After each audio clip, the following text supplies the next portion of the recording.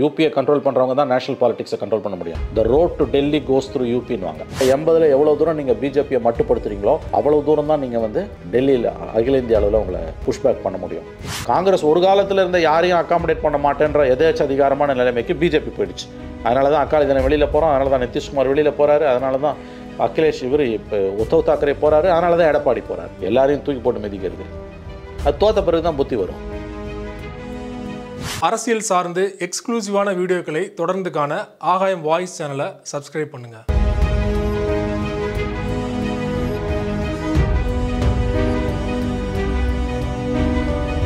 வணக்கம் சார். 2024 நாடாளுமன்ற தேர்தலுக்கு முன்னோட்டமாக 5 மாநில தேர்தல் நடைபெற இருக்குது. அதற்கு சீட் ஷேரிங்குள்ளே இந்தியா கூட்டணிக்குள்ளே மிகப்பெரிய அளவில் ஒரு பிரச்சனையும் வெடிச்சிருக்குது. மத்திய பிரதேச மாநிலத்தில் காங்கிரஸுக்கும் சமாஜ்வாதி கட்சிக்கும் இந்த பிரச்சனையை வந்து சுமூகமாக தீர்க்கப்படும் நினைக்கிறீங்களா, இல்லைனா இது மேலும் போகும்னு நினைக்கிறீங்களா? இப்போ பிஜேபி ஆளக்கூடிய மாநிலம், காங்கிரஸுக்கும் பிஜேபிக்கும் தான் அங்கே ஃபைட்டு. சமாஜ்வாதி பார்ட்டி எங்கள் பெரிய பிளேயரே கிடையாது. அவங்க முதல்ல 18 சீட்டுன்னு என்னமோ சொல்லியிருக்காங்க, காங்கிரஸ் கிட்ட கேட்டிருக்காங்க, பேச்சுவார்த்தை கூப்பிட்ருக்காங்க. 6 சீட் வரைக்கும் இவங்க கொடுத்துருக்காங்க. இவங்க வந்து குறைஞ்சது 6 சீட்டாவது நாங்கள் கண்டெஸ்ட் பண்ணணும்னு சமாஜ்வாதி சொல்லியிருக்கு. அதுக்கு முதல்ல ஆதரவு தெரிவித்து பேசிய பாசிட்டிவாக ரியாக்ட் பண்ணிட்டு இருந்த காங்கிரஸ் சடனாக அவங்களோட வேட்பாளர் பட்டியலை 2 லிஸ்ட்டில் போட்டு மொத்தமாக அனௌன்ஸ் பண்ணிட்டாங்க. சமாஜ்வாதிக்கு 1 சீட்டு கூட இல்லாமல் போச்சு. அகிலேஷ் யாதவ் வந்து சமாஜ்வாதி கட்சி தலைவர், அதனால் கோபமடைந்திருக்கிறார். பேச்சுவார்த்தைக்கே கூப்பிட்டுருக்க வேண்டான்றார் அவர். ஏன்னா பேச அழைத்ததே காங்கிரஸ். சமாஜ்வாதி பார்ட்டிக்கு வந்து அங்கே பெரிய ப்ரெசன்ஸ் கிடையாது. பட் வாக்குகள் செதற வேணாம், 1 ஓட்டு 2 ஓட்டில் கூட தோக்கிறதுக்கு வாய்ப்பு இருக்குன்னு போது பேசி தீர்த்துக்கலாம், ஓரளவு சீட்டு கொடுக்கலான்னு எதிர்பார்த்துருக்காங்க. டெல்லி ஹைகமாண்ட் வந்து அவங்கள அகாமடேட் பண்ணுங்கன்னு தான் சொல்லியிருக்காங்க சமாஜ்வாதி கட்சி. ஆனால் கமல்நாத் முதலமைச்சர் வேட்பாளர் அவர் வந்து ஒப்புக்கொள்ள மறுத்து விட்டார். அவருக்கு வந்து அது தாம் பதவிக்கு வரணும்னா தன்னுக்கு விருப்பமான இடங்களில் எல்லாரும் ஜெயிச்சு வரணும்னு அவர் விரும்புகிறாரு. 6 சீட்டுன்றது கொடுக்கக்கூடிய அளவு தான். ஏன்னா அவங்க அது கொடுக்குற எண்ணம் இருந்ததால தான் காங்கிரஸ் பேச்சுவார்த்தைக்கு அழைத்தது. ஆனால் சடனாக வந்து எல்லா சீட்டுக்கும் கேண்டிடேட் அனௌன்ஸ் பண்ணிட்டு போனதுன்றது சமாஜ்வாதி பார்ட்டியை வந்து இன்சல்ட் பண்ண மாதிரி ஃபீல் பண்ணுறாங்க. அவங்ககிட்ட வந்து கலந்து ஆலோசித்து கூட அனௌன்ஸ் பண்ணியிருக்கலாம். அவங்க அப்படின்னா நீ உங்களுக்கு 1 சீட்டு கூட கொடுக்க மாட்டேன் அப்படின்னு. ஏன்னா முதல்ல 18 சீட்டுன்னு இவங்க கேட்டிருக்காங்க, பேசலான் இருக்காங்க, விடிய உட்காந்து பேசியிருக்காங்க. பேசின பிறகு 6 சீட் வரைக்கும் அவங்க இறங்கி வந்திருக்காங்க. 6 சீட்டுன்னு ஓகேன்னு இருக்குது. சடனாக பார்த்தா லிஸ்ட் அனௌன்ஸ் பண்ணிட்டு போயிட்டாங்க. இது வந்து அவர்களை வந்து காயப்படுத்தி இருக்கிறது. இந்த மாதிரி காங்கிரஸ் கொஞ்சம் கூட அகாமடேட்டிவாக இல்லைன்னா தேசிய அளவில் இது என்ன மாதிரியான விளைவை ஏற்படுத்தும். அவங்க கட்சியில் பேச ஆரம்பிச்சிருக்காங்க. அவர் பெரிய அளவில் அவர் பேசலை, கோபமடைந்திருக்கிறார். ஆனால் அவர் அடக்கி வாசிக்கிறார். ஏன்னா அவருக்கும் வந்து சிக்கல்கள் இருக்கின்றன. அடுத்து வந்து உத்தரப்பிரதேசத்தில் வந்து காங்கிரஸ் கமிட்டி தலைவராக இருக்கக்கூடியவர் உத்தரப்பிரதேசத்தில் 80 சீட்லையும் காங்கிரஸ் போட்டியிடணும் சொல்றாரு. அதுவே சமாஜ்வாதி பார்ட்டியை கோபப்படுத்தி இருக்கிறது. சார் அகிலேஷ் யாதவ் தான் சொல்லியிருக்காரு. அகிலேஷ் யாதவ் வந்து அவருக்கு வந்து அவர் என்ன சொல்லியிருக்காரு, காங்கிரஸ் வந்து 80 சீட்டும் நாங்கள் போட்டி போடுவோம்னு சொல்லுது, இது எப்படி நீங்கள் சொல்லலாம், கிளாரிஃபை பண்ணுங்கன்னு கேட்குறாரு. காங்கிரஸுக்கு புதியதாக நியமிக்கப்பட்ட தலைவர் சமாஜ்வாதி பார்ட்டியை நம்பி தான் காங்கிரஸ் உத்தரப்பிரதேசத்தில் இருக்குது. சமாஜ்வாதி பார்ட்டியோட போனால் ஏதாவது 2-3 சீட்டு ஜெயிக்கலாம். இங்கே எப்படி மத்திய பிரதேசத்தில் காங்கிரஸ் நம்பி இருக்கோ அங்கே உத்தரப்பிரதேசத்தில் சமாஜ்வாதி பார்ட்டியை நம்பி தான் காங்கிரஸ் இருக்குது. காங்கிரஸ் கமிட்டி தலைவராக அங்கே நியமிக்கப்பட்டிருக்கக்கூடியவர் நாங்கள் 80 சீட்டும் போட்டி போடுவோன்றார். இது சமாஜ்வாதி பார்ட்டியை கோபப்படுத்தி இருக்கிறது. எந்த அடிப்படையில் நீங்கள் அப்படி சொல்லுகிறீர்கள், இதை நீங்கள் தெளிவுபடுத்த வேண்டும்னு சமாஜ்வாதி கட்சி திரும்ப கோரிக்கை வைக்குது. ஹைகமாண்ட் அமைதியாக வேடிக்கை பார்க்குது எல்லாத்தையும். மத்திய பிரதேசில் காங்கிரஸுக்கு பவர் இருக்குது, அதனால் அவங்க விளையாடுறாங்க. யூபியில் காங்கிரஸ் 0, லாஸ்ட் டைம் 2% ஓட்டு. பிரியங்கா காந்தி, ராகுல் காந்திலாம் போய் பிரச்சாரம் செய்தும் 2022 மார்ச் மாதம் நடைபெற்ற தேர்தலில் 2% ஓட்டு தான். ஐ திங்க் அவங்க 2 சீட்டோ 3 சீட்டோ தான் ஜெயிச்சிருக்காங்க. 400 சீட்டில் 2 சீட்டுனா பார்ட்டி ஃபினிஷ்டுங்க, செத்து போச்சு. அங்கே வந்து 80 சீட்டில் இந்த முறை வந்து சமாஜ்வாதி பார்ட்டி அவர்களுக்கு 5 சீட்டு கொடுக்கறதுக்கு தயாராக இருக்குன்றாங்க. அந்த 5ல் 2 சீட் எப்பயுமே அவங்க கொடுப்பான், அமேத்தியும் ராய்பரேலியும், காங்கிரஸ் ஹைகமாண்டு. லாஸ்ட் டைம் அப்படி கொடுத்தே ராய்பரேலியில் சோனியா காந்தி ஜெயிச்சாங்க, அமேத்தில் ராகுல் காந்தியை தோற்று போனார். முடிஞ்சு போச்சு கதை. அதுக்கு மேற்கொண்டு ஒன்றுமே கிடையாது. ஸ்மிருதி இரானி கிட்ட தோற்று போனார். இத்தனைக்கும் அங்கே வந்து கூட்டணியில் வந்து பேச்சுவார்த்தை ஃபெயிலியர் ஆகி சமாஜ்வாதியும் பகுஜன் சமாஜ் அவங்க அலையன்ஸில் நின்னாங்க. இந்த 2 தொகுதியில் மட்டும் நாங்கள் கேண்டிடேட்டை போடலைன்னு பெருந்தன்மையாக விட்டு கொடுத்தாங்க. ராய்பரேலியில் மட்டும்தான் ஜெயிக்க முடிஞ்சது சோனியா காந்தியால். ராகுல் தோத்துட்டார். அப்புறம் வடநாட்டிலேருந்து வயநாட்டிலேருந்து தான் அவரால் போக முடிஞ்சுது. இந்த மாதிரி 5 சீட்டுன்றாங்க. அதாவது அந்த 2 தவிர 3, அது 5ன்னு எடுத்துக்கூடாது, 3 தான் எடுத்துக்கணும். ஏன்னா 2 ஸ்டார்ட் வித் 2 தான் அது. ஏன்னா அது காங்கிரஸ் பேஸ்டியன், இந்திரா காந்தி, ராஜீவ் காந்தி எல்லாம் நின்ன தொகுதி அது. 5 சீட்டு யூபியில் வாங்கிட்டு இவர்களுக்கு வந்து ஒன்றும் பெருசாக ஆக போகிறது கிடையாது. யூபி பாலிடிக்ஸை கண்ட்ரோல் பண்ணுறவங்க தான் தேசிய அரசியலை கண்ட்ரோல் பண்ண முடியும். மத்திய பிரதேசில் நடைபெற்ற சம்பவங்கள் இப்போ நீங்கள் கேட்குற கேள்வி இந்தியா கூட்டணியின் ஒற்றுமையை பாதிக்குமான்னு கேட்குறீங்க. எனக்கு தெரிந்து சிக்கல்களை உருவாக்கும், பட் பாதிப்பு வருமானு தெரியல. ஏன்னா இவங்க இந்தியா கூட்டணியோட கூட்டங்களில் தொடர்ந்து பேசுவது என்னென்னா, இந்த அலையன்ஸ் இந்தியா கூட்டணி சீட் ஷேரிங் பார்லிமெண்ட் எலெக்ஷனுக்கு தான், அசம்பிளி கிடையாதுன்னு முடிவு பண்ணிட்டு தான் போகிறாங்க. அதனால் வந்து இதுக்கு தேசிய தலைமை தலையிடவே இல்லை. சோனியா காந்தி, ராகுல் காந்தி, கார்கே தலையிடவே இல்லை. இந்த பிரச்சனை மிசோராம்லேயும் வந்து ஆம் ஆத்மியும் நிற்குது, காங்கிரஸும் நிற்குது. அஃப்கோர்ஸ் அங்கே லோக்கல் பார்ட்டி ஒன்று இருக்குது, இருந்தாலும் இவங்க ஒன்றுமே இது பண்ண முடியல, கண்ட்ரோல் பண்ண முடியல. 3 பேரும் தான் நிற்கிறாங்க. சத்தீஸ்கர்லேயும் ஆம் ஆத்மி கட்சி நிற்குது, ஆனால் அங்கெல்லாம் அவ்வளோ பவர்ஃபுல்லாக இல்லை. ராஜஸ்தான்லேயும் ஆம் ஆத்மி நிற்குது. அப்படி பார்த்தா நியாயப்படி பார்த்தா இந்தியா அலையன்ஸ் கூட்டணியில் தானே நிற்கணும். இல்லை, வெஸ்ட் பெங்காலில் நடந்த பை எலெக்ஷனில் பிஜேபி, திரிணாமுல், சிபிஎம், காங்கிரஸ் ஒரு பக்கம் நிற்குது. திரிணாமுல் தான் ஜெயிச்சது. யார் ஜெயிச்சாலும் இந்தியா கூட்டணி. கேரளாவில் காங்கிரஸும் சிபிஎம்மும் யார் ஜெயிச்சாலும் இந்தியா கூட்டணி. கோர் ஏரியாஸில் யூபியில், மத்திய பிரதேஷ்லலாம் என்ன பண்ணுவாங்கன்றது தான் மெயின். அதாவது காங்கிரஸ் பலவீனமாக இருக்க இடத்துலலாம் இந்தியா கூட்டணி பலமாக இருக்குது. தமிழ்நாட்டில் காங்கிரஸ் பலவீனமாக இருக்குது, இந்தியா கூட்டணி திமுக கூட இருக்கிறதுனால பலமாக இருக்குது. வெஸ்ட் பெங்காலில் காங்கிரஸ் பலவீனமாக இருக்குது, சிபிஎம் ஆர் திரிணாமுல் இருக்கிறதால பலமாக இருக்குது. அது வந்து ஆனால் காங்கிரஸ் பலமாக இருக்கக்கூடிய மத்திய பிரதேஷில், ராஜஸ்தானில், சத்தீஸ்கரில், அதாவது காங்கிரஸ் இன்னமும் தன்னுடைய ஆணவ போக்கை, எதேச்சதிகார போக்கை மாற்றிக்கொள்ளவில்லை. தாங்கள் மட்டும்தான் இந்தியாவை ஆள பிறந்தவர்கள் என்ற அந்த ஆணவம் காங்கிரஸ் கட்சிக்கு இன்னமும் குறையவில்லை. அது 2 வருஷம் 2 டேர்ம் 10 ஆண்டுகளை பிஜேபியிடம் இழந்த பிறகும் காங்கிரஸுக்கு புத்தி வரவில்லை. மத்திய பிரதேஷ் தேர்தல்களில் கமல்நாத் வந்து அவர் குறுநில மன்னராக இருக்கார். காங்கிரஸ் ஹைகமாண்ட் நினச்சாலும் அவரை கட்டுப்படுத்த முடியாது. இன்ட்ரெஸ்டிங்காக ஒரு டெவலப்மெண்ட் நடந்தது. போன மாதம் அந்த நாடாளுமன்ற சிறப்பு கூட்டத்துக்கு 5 நாள் முன்னால் 13ஆம் தேதி நினைக்கிறேன், சரத்பவார் வீட்டில் முதல் கோஆர்டினேஷன் கமிட்டி மீட்டிங் நடந்தது. இந்தியா கூட்டத்தோட முதல் கோஆர்டினேஷன் கமிட்டி மீட்டிங்காக தான் இந்த மீட்டிங்கு, கோஆர்டினேஷன் மீட்டிங்கு, ஒருங்கிணைப்பு குழு கூட்டம். அதுக்கு முன்னாலையும் பின்னாலையும் நடக்கல. அதுக்கு முன்னால் 3 வந்து இந்தியா கூட்டணி கூட்டம். இந்த ஒருங்கிணைப்பு கூட்டம் நடக்குது. அதில் என்ன முடிவு பண்ணுறாங்க, அக்டோபர் 2ஆம் தேதி போபாலில் இந்தியா கூட்டணியுடைய முதல் பொதுக்கூட்டம், பேரணி பொதுக்கூட்டம் முடிவு பண்ணுறாங்க. அதுக்கு அடுத்த ஒரு வாரத்தில் சில சம்பவங்கள் நடக்குது. சனாதனத்தை பற்றி உதயநிதி பேசுகிறாரு. ஆம் ஆத்மி கட்சி மத்திய பிரதேசில் நானும் போட்டி போடுவேன்றான். உடனே தன்னெழுச்சியாக அக்டோபர் 25-26 தேதி வாக்கில், செப்டம்பர் 25-26 தேதி வாக்கில் கமல்நாத் வந்து, நல்லா கவனிங்க, கமல்நாத் அறிவிக்கிறாரு போபால் நடைபெற இந்த இந்தியா கூட்டணி பொதுக்கூட்டம் பேரணி ரத்து. இவர் யாருங்க அனௌன்ஸ் பண்ணுறதுக்கு? அதை ஒன்று நியாயப்படி பார்த்தா சரத்பவார் அனௌன்ஸ் பண்ணணும், இந்தியா கூட்டணியோட ஒருங்கிணைப்பாளர். அந்த கமிட்டி அனௌன்ஸ் பண்ணணும், இல்லை கார்கே அனௌன்ஸ் பண்ணணும், காங்கிரஸ் பெரிய கட்சின்றதுனால. கமல்நாத் அறிவிக்கிறாரு. எதற்காக ரத்து செய்யப்பட்டதுன்றதும் அவர் சொல்லலை. இது காங்கிரஸோட சர்வாதிகார போக்குன்றதுக்கு இது ஒரு உதாரணம். இந்த கூட்டணி விளங்குமான்றது சந்தேகமே பல பேருக்கு வந்தது காரணம் அதுதான். இந்த கூட்டணி வெற்றி பெறுவது என்பது அவ்வளவு சுலபமானதல்ல, ஞாபகத்தில் வைத்துக் கொள்ளுங்கள். பல இடங்களில் இருக்கக்கூடிய முரண்பாடுகள், குறிப்பாக காங்கிரஸ் கட்சியினுடைய எதேச்சதிகாரமான போக்கு, இந்தியா கூட்டணி வந்து அதை வந்து ஒரு யுனைடெட் ஃபைட்டை பிஜேபிக்கு கொடுக்க முடியுமான்ற ஐயப்பாட்டைத்தான் கிளப்பி கொண்டிருக்கிறது. 5 மாநில தேர்தல்களில் காங்கிரஸ் குறைந்தது ஒரு 2 மாநிலங்களில் வெற்றி பெற்றால் கூட காங்கிரஸோட பொசிஷன் இன்னும் ஹார்ட் ஆகிடும். 10 வருஷம் பவரில் இல்லை. இப்போ இறங்கி வந்து பேசுகிறதுலாம் அப்போ இருமாப்புடன் பேச ஆரம்பிப்பார்கள்.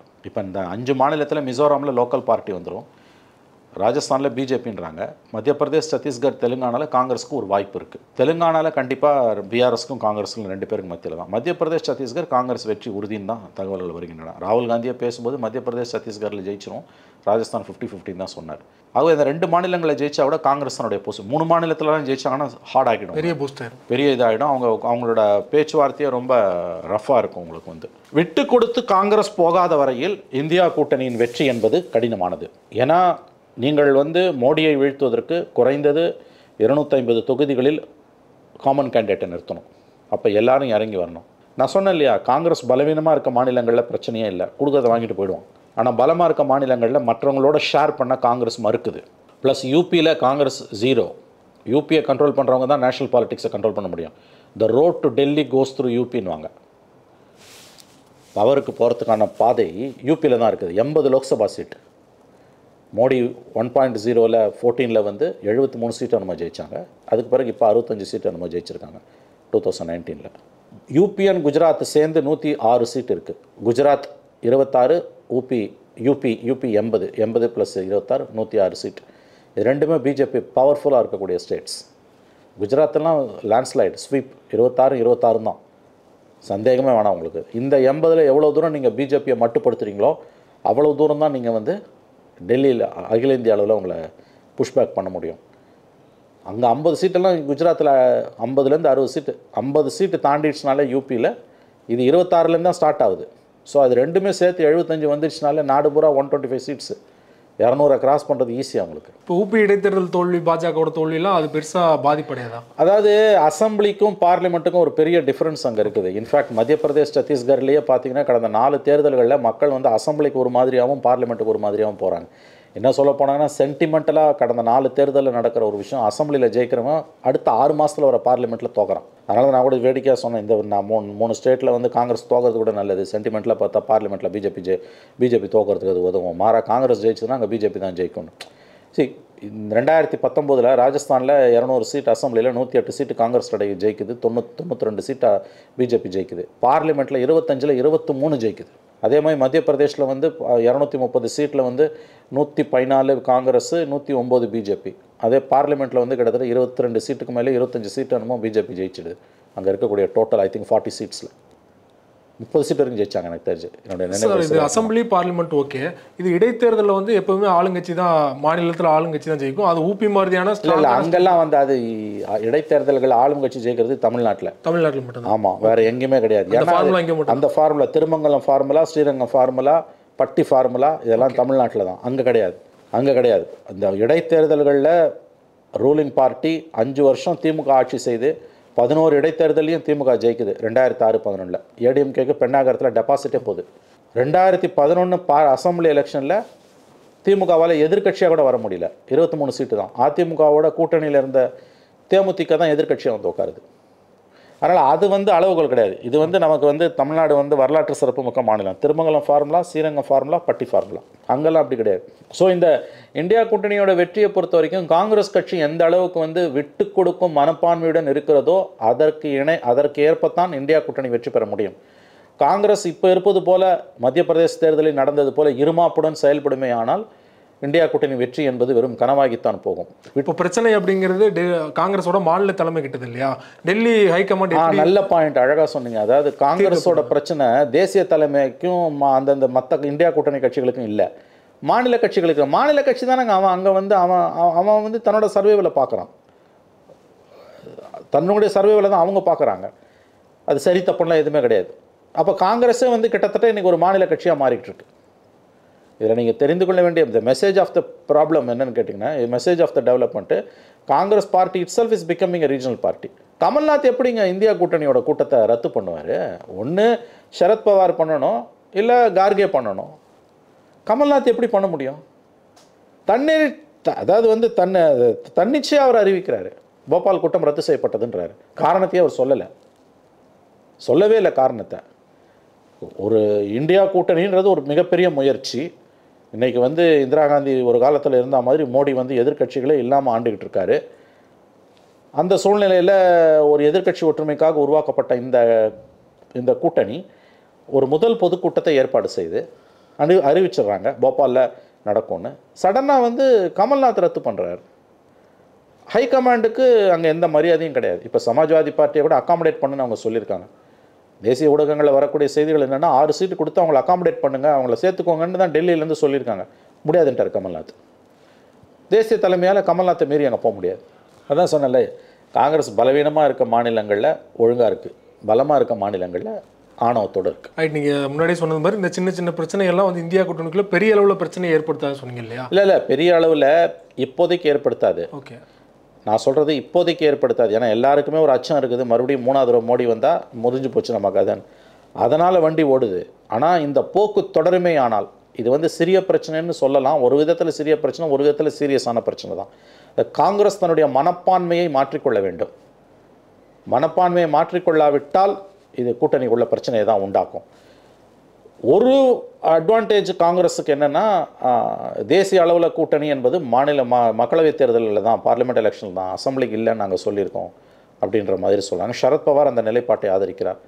அகிலேஷ் யாதவ் பெரிய அளவில் தகராறு பண்ண மாட்டார்னு ஒரு வியூ இருக்குது. ஏன்னா மத்திய பிரதேஷ்குள்ளே பெரிய வாய்ஸ் இல்லை அவங்களுக்கு. ஆனால் யூபியில் அவர் விட மாட்டார். இதற்கான பதிலடி காங்கிரஸுக்கு யூபியில் கிடைக்கும். காங்கிரஸ் அங்கே இறங்கி தான் போக பார்க்கும், கொடுக்குற சீட்டை வாங்கிட்டு போகும். ஏங்க யூபியில் 5 சீட் இருந்ததுன்னா காங்கிரஸ் எப்படிங்க ஆட்சிக்கு வர முடியும்? எப்படி ஆட்சிக்கு வர முடியும் சொல்லுங்கள்? 80 சீட் இருக்கக்கூடிய மாநிலத்தில் நீங்கள் போட்டிடுறதே 5 சீட்டு தான் போது எப்படி ஆட்சிக்கு வர முடியும்? எல்லா பிராந்திய கட்சிகளும் காங்கிரஸை வைக்க வேண்டிய இடத்தில் வைக்க விரும்புகிறார்கள். எல்லாருக்கும் என்ன அச்சம் வந்திருக்குன்னா 10 வருஷம் பவரில் இல்லை காங்கிரஸ். அடுத்த எலெக்ஷனில் அதிகமாக சீட்டு ஜெயிச்சு காங்கிரஸ் வந்துருச்சுன்னா அவங்க இஷ்டம் போல் ஆடுவாங்க. நமக்கெல்லாம் வந்து உரிய மரியாதை இருக்காது. இது பாருங்கள், இந்தியா கூட்டணியில் இருக்க எல்லா கட்சிகளும் காத்து கொண்டிருக்கிறார்கள். மத்தியில் ஆட்சி எப்போ கையில் கிடைக்கும், எப்போ வளமான இலாக்காக்களை கையில் எடுத்துக்கொள்ளலாம்னு. தப்பு கிடையாது, எல்லாரும் காத்து தான் கிடக்கிறாங்க. ஆங்கிலத்தில் சொல்கிறதுனா இந்த முக்கியமான ஏடிஎம்கேயில் இருக்கக்கூடியது, இந்தியா அலையன்ஸில் இருக்கக்கூடிய முக்கியமான கட்சிகள் வந்து they are all waiting to have their bound of flush. தங்களுக்கு தேவையான சதையை கவ்விக்கொள்வதற்கு அவர்கள் தயாராக, இறையை கவ்விக்கொள்வதற்கு தயாராக இருக்கிறார்கள். வளமான இலாக்காக்கள் கிடைக்குமான்னு. அப்போ அந்த பார்கெனிங் பவர் அதிகமானுன்னா என்ன பண்ணணும்? காங்கிரஸை வந்து எவ்வளோ தூரம் கட் சைஸ் பண்ண முடியுமோ பண்ணணும். அதனால் காங்கிரஸுக்கு வந்து பெரிய அளவில் வெற்றி வரதெல்லாம் அவங்க விரும்ப மாட்டாங்க. இன்ஃபேக்ட் டிஎம்கேக்குள்ளே நடைபெற்ற கூட்டங்களில் கூட வரக்கூடிய தகவல்கள் என்ன வருதுன்னா, அவங்களோட எம்பிஸ் மீட்டிங்கில் கூட வந்து காங்கிரஸுக்கான அறுதி பெரும்பான்மை என்பது சிக்கலானதாக முடியும், யாருக்கும் மெஜாரிட்டி வரக்கூடாது, அப்போ தான் பிராந்திய கட்சிகளுக்கு குறிப்பாக நமக்கெல்லாம் வந்து உரிய மரியாதை கிடைக்கும் என்ற துணியில் தான் எம்பிக்கள் பேசியிருக்கிறார்கள். த மூட் ஆஃப் த டிஎம்கேவே அதுதான். மோடி வந்த மாதிரிலாம் இந்த அளவுக்கு தனி செல்வாக்கு காங்கிரஸ்க்கு ஒருபோதும் வரப்போ கிடையாது. உங்களுக்கு எவ்வளோ சீட்டு காங்கிரஸ் போட்டி போட போகுதுன்னு தெரியலையே சார் உங்களுக்கு. இப்போ அவங்க நினைக்கிற மாதிரிலாம் 300 சீட்லாம் போட்டி போட முடியாது. 150 சீட்டு போட்டி போட்டு 120 சீட் ஜெயிக்க முடியுமான்னு பார்க்குறாங்கன்றாங்க.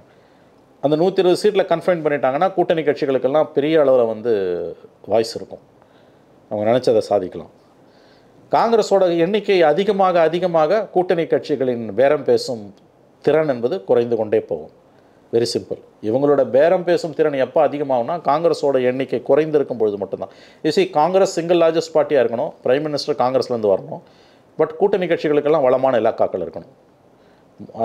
உதாரணத்துக்கு சொல்லலாம், யூபிஏ 1ல் இருந்தது பார்த்தீங்களா, 144 சீட்டு, பிஜேபிக்கு 137 சீட்டு, 7 சீட்டு தான் வித்தியாசம். ஆனால் யூபிஏ கூட்டணி கட்சிகள் கூட இருந்ததால் காங்கிரஸால் வந்து நிரம்ப சாதிக்க முடிஞ்சது. கூட்டணி கட்சிகளால் நிரம்ப சாதிக்க முடிஞ்சது. ஆனால் அதே 2009 காங்கிரஸ் 208 சீட்டு போயிட்டான்.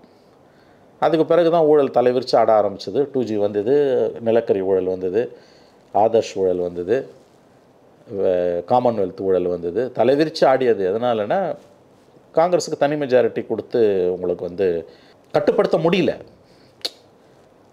எல்லாருக்கும் ஒரு ஈக்குவல் இது இருந்ததுன்னா ஒரு மாதிரி பண்ணலாம், ஒரு பக்கம் ஏறும்போது கட்டுப்படுத்த முடியாத ஒரு சூழல் வருது உங்களுக்கு வந்து. ரைட் சார், நீங்கள் சொன்னது மாதிரி இந்தியா கூட்டணிக்குள்ளே நடக்கிற இந்த உள்ளடி அரசியல் கடைசியில் யாருக்கு சாதகமாகும்? இந்தியா கூட்டணி பிஜேபிக்கு தானே சாதகமாகும். இவர்கள் இதை சரி செய்யாவிட்டால் என்டிஏ கூட்டணிக்கு தான் அது சாதகமாகும். ஏன்னா இந்த கூட்டணியை உருவாக்குறதை விட கஷ்டம். இதை நீங்கள் நடைமுறையில் போகும்போது சீட் ஷேரிங்கில் பெரிய ப்ராப்ளம் வரும் சார். இவங்க எங்கே வந்து சீட் ஷேரிங்கில் வந்து எப்படி உரிமைத்த ஒரு கருத்தை எட்ட முடியும்? இப்போ பெங்காலில் எடுத்துக்கோங்க, வெஸ்ட் பெங்காலில் 42 சீட்டு வெஸ்ட் பெங்காலில். லாஸ்ட் எலெக்ஷனில் வந்து 18 சீட்டு ஜெயிச்சது பிஜேபி. இந்த எலெக்ஷனில் வந்து காங்கிரஸ் சிபிஎம் ஒரு பக்கம் நின்றுடுவாங்க சீட் ஷேரிங் பண்ணிவிட்டு. திருவண்ணாமலை தனியாக தான் நிற்கும். அவங்க அந்த அம்மா ஒரு சீட்டு கூட அவங்க கொடுக்க மாட்டாங்க. பிஜேபி தனியாக நிற்கும்.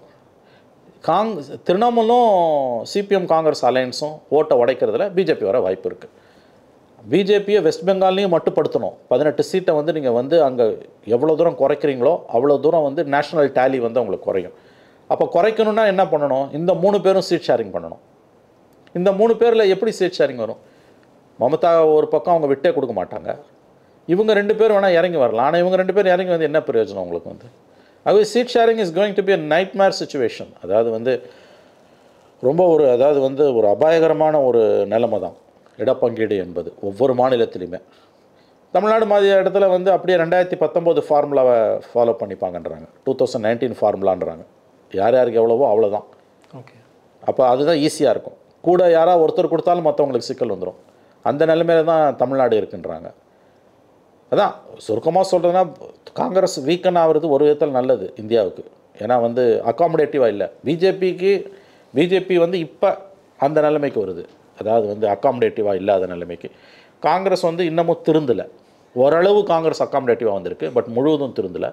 காங்கிரஸ் ஒரு காலத்தில் இருந்த யாரையும் அக்காமடேட் பண்ண மாட்டேன்ற எதேச்ச அதிகாரமான நிலைமைக்கு பிஜேபி போயிடுச்சு. அதனால தான் அகாலி தினம் வெளியில் போகிறோம், அதனால தான் நிதிஷ்குமார் வெளியில் போகிறாரு, அதனால தான் அகிலேஷ் இப்போ உத்தவ் தாக்கரே போகிறாரு, அதனால தான் எடப்பாடி போகிறார். இது பழைய இந்திரா காந்தி காலத்தில் இருந்த காங்கிரஸோட நிலைமை. எல்லாரையும் தூக்கி போட்டு மிதிக்கிறது. அது தோற்ற பிறகு தான் புத்தி வரும். அவ்வளோதான். ரொம்ப நன்றி சார். பொறுத்திருந்து பார்க்கலாம். நன்றி சார்.